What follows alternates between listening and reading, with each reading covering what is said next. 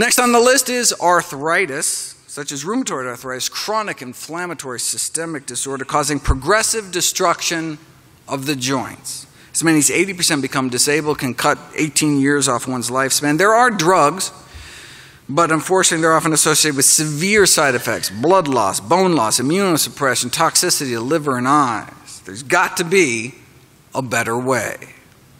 Well, populations that eat more meat do seem to have more rheumatoid arthritis, and there have been some dramatic case reports of rheumatoid arthritis attacks being triggered by consumption of animal products, starting about 6 to 10 hours after ingestion of animal protein, lasting a few days, but they stop when patients stop consuming animal products.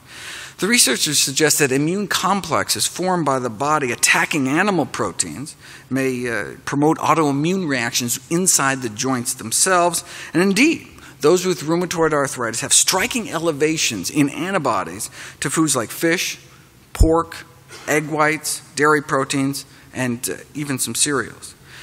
It could also be because of a pro-inflammatory effect of meat fats or free radicals from the iron accumulating in the joints or other mechanisms. But look, case reports, country-by-country analyses can really only raise questions. Right? To prove cause and effect, you need an interventional study to put it to the test. Here we go. 13-month. Long, randomized controlled trial, plant-based diets for rheumatoid arthritis. Patients put on a vegan diet for 3.5 months and then switched to an egg-free vegetarian diet for the remainder. Compared to the control group that didn't change their diet, the plant-based group significant improvement in morning stiffness within the first month, cutting the number of hours they suffered from joint stiffness in half, a drop in pain, a drop in disability. They reported subjectively just feeling better, significant improvement in their grip strength, fewer tender joints, fewer tenderness per joint, and less swelling. They also had dramatic drops in inflammatory markers in the blood, SED rate, C-reactive protein, white count, highly significant and clinically relevant findings.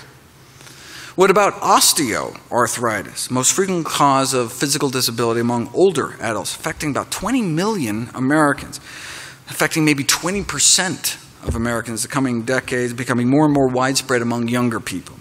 You know, osteoarthritis is characterized by loss of cartilage within the joint. And we used to think that it was just kind of wear and tear, but it's now generally accepted it's an active joint disease with an inflammatory component. So if the loss of cartilage is caused by inflammation, maybe if we put people on an anti-inflammatory diet, it could help, like with rheumatoid arthritis.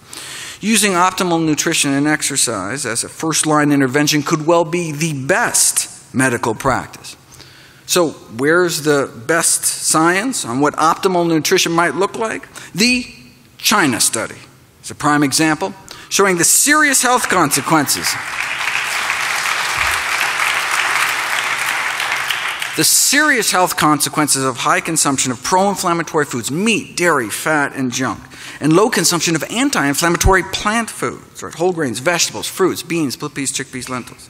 The unnatural Western diet contributes to this low-grade systemic inflammation, oxidative stress, tissue damage, irritation, placing the immune system in this kind of overactive state, which can be kind of a common denominator for these conditions like arthritis. Next on the list is stroke and high blood pressure.